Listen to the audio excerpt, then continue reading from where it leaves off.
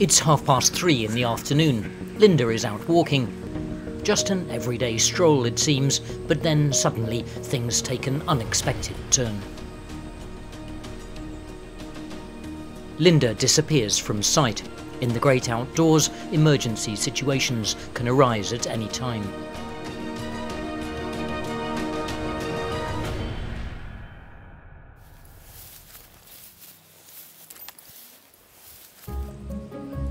To speed up the search, the SWARMIX team applies cutting-edge technology.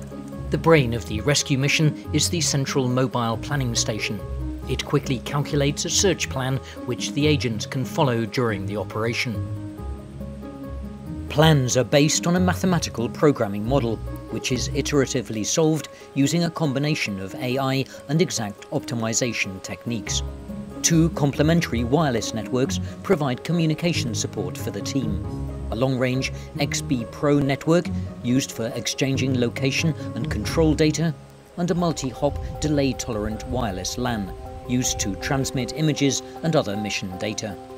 Using these two networks, the central planning station stays connected to all the actors in the search operations. Lightweight, fully autonomous aerial robots, quadcopters and swinglets equipped with onboard cameras. Search dogs with dedicated sensor-enriched harnesses. And humans supplied with special smartphone applications.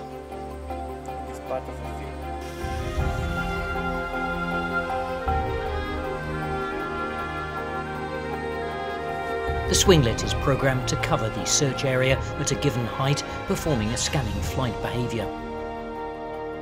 The swinglet's flight is completely autonomous. Its high cruise speed of 10 meters per second allows the flying agent to get a quick overview of the search area. After a few minutes, the images taken by the swinglet show something suspicious on the ground. The smartphone application will help the agent find the location of the first red alert as quickly as possible. In the meantime, via the wireless network, the human agent stays in contact with the central planning station, which is keeping an eye on every step she takes. A false alarm. The search agent finds the detected object, cancels the red alert, and notifies the central planning station automatically about her discovery. To find Linda as soon as possible, SWARMIX is about to bring in more agents. A second swinglet joins the search. The planner software now coordinates the joint actions of 3 agents. The flying agents of the SWARMIX team have by now covered more than half the search area. But as one agent reaches the edge of the search area, the unexpected happens. The swinglet disappears from the screen. The central planning station detects the loss of contact immediately and commands the second swinglet to act as a communication relay. Soon the network is re-established and the agents are reconnected. The central planner receives the swinglet's stored information, relayed through the other swinglet. New alerts have appeared on the screen, but their locations are too far for the ground team to check out. The planning station gives the green light to the quadcopters. Lightweight aerial agents programmed to interact with the well-trained search dogs. After takeoff, the quadcopter performs autonomous flight, following the search plan. Search dogs are trained to follow the quadcopter.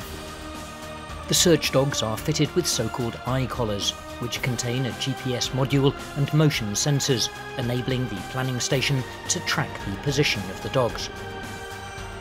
Now a real swarm of heterogeneous agents appears in the search area, all connected through the wireless network and contributing their specific skills. The swarm has one goal: to find Linda as soon as possible. The copter dog team moves with a speed of up to 15 kilometers per hour towards the location of the alert. This time they seem to be in the right place at the right time. Linda has been found. The search dog's barking is detected by the planning station, informing the team that the search is over.